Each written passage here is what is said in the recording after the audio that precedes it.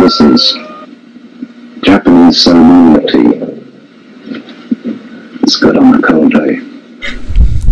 Throughout your life, you're going to come across teachers, people who teach you things, people who teach you ways of doing things. You'll probably start off with your parents, who teach you how to walk and how to talk, and then you'll move on to other family members, family friends, and then even your friends will teach you things. And then you're going to come across teachers in books and in television. And today I'm going to introduce you to one of my teachers, one that I met online. His name is Alan Watts. And so in the same way, we confuse happiness with status, and we confuse ourselves as living organisms which are one with this whole universe with something we call our personality. And what I understand as Alan Watts is a big act which is not really me.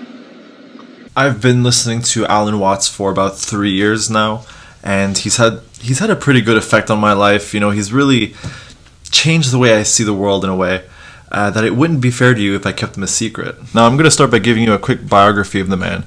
Alan Watts was born 1915 in the UK. His mother was the teacher at a school where I guess some of the students were children of missionaries who were traveling to China.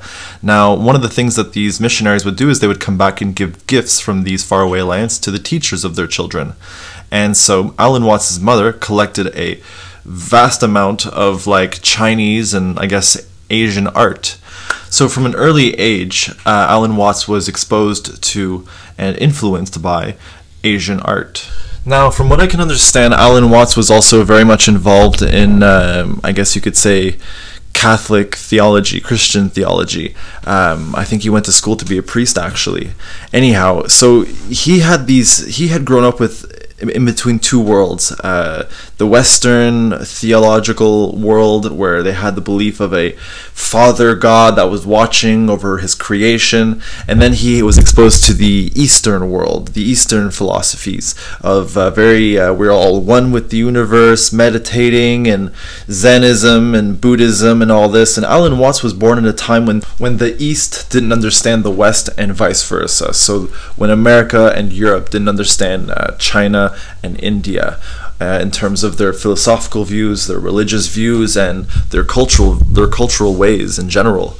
There was like a gap of knowledge between the Western Hemisphere and the Eastern Hemisphere, which has since been filled in thanks to people like Alan Watts. And Alan Watts was like this philosopher that was right in the middle of them two, and he would talk about Eastern culture and he was teaching it to the West when this was like totally new to us at the time. This is 1950s, by the way. You know, it was a basic teaching in Buddhism that the root of all human suffering is clinging or grasping.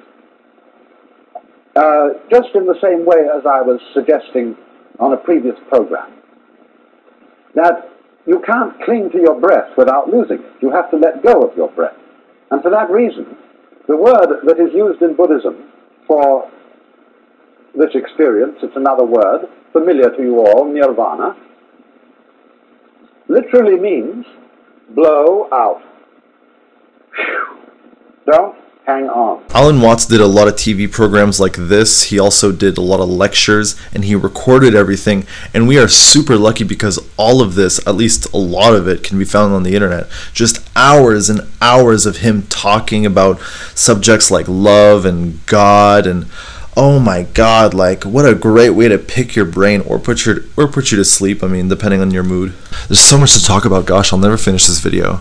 So here you'll see he looks a lot younger than some of the other pictures I've showed you already.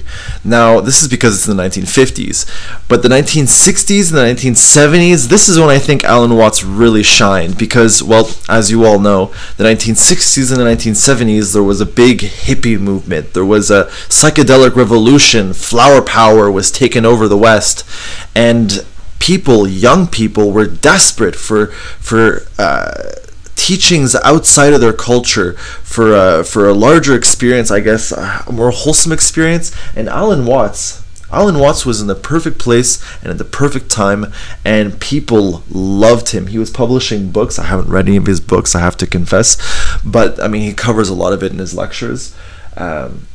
I mean, he was in the perfect place. People loved him, and this is when he would have all these lectures all over America. He came to Canada too, and we still have a lot of these recordings, I mean, on the internet, you know what I mean? And so they're still popular. Some of them have tens of millions of views to this day. Isn't that crazy? His teachings, his words help me get in the moment. They help me appreciate the moment and get with it, you know? Alan Watts does such a great job at exploring ideas and concepts. And he's such a passionate and captivating speaker. Like, I hope to speak half as good as he does one day. And like, I really encourage you to go check out his work. Go listen to his lectures. He does such a great job at making you think and questioning everything, and that's so important. Like listen to this guy. You know what it is. Both of the systems are mythological. The system of the universe controlled by the Divine Master has at least the virtue of being alive. There is somebody who cares upstairs. The other system, where everything is just mechanical, is really a state of mind. It's invented by people who want to insist that they are very hard-boiled. They would say to the people who believe in God, you are just a lot of wishy-washy people who have indulged in wishful thinking. You want to think that there is somebody up there who cares. Now, as a matter of fact, there isn't. The universe in which we live is one which is totally stupid. And that we happen to be intelligent and feeling human beings is a mere accident. We are a fluke.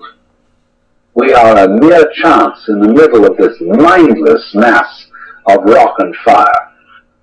And because we know this, we are the tough guys. We are real hard-boiled, and we don't indulge in wishful thinking.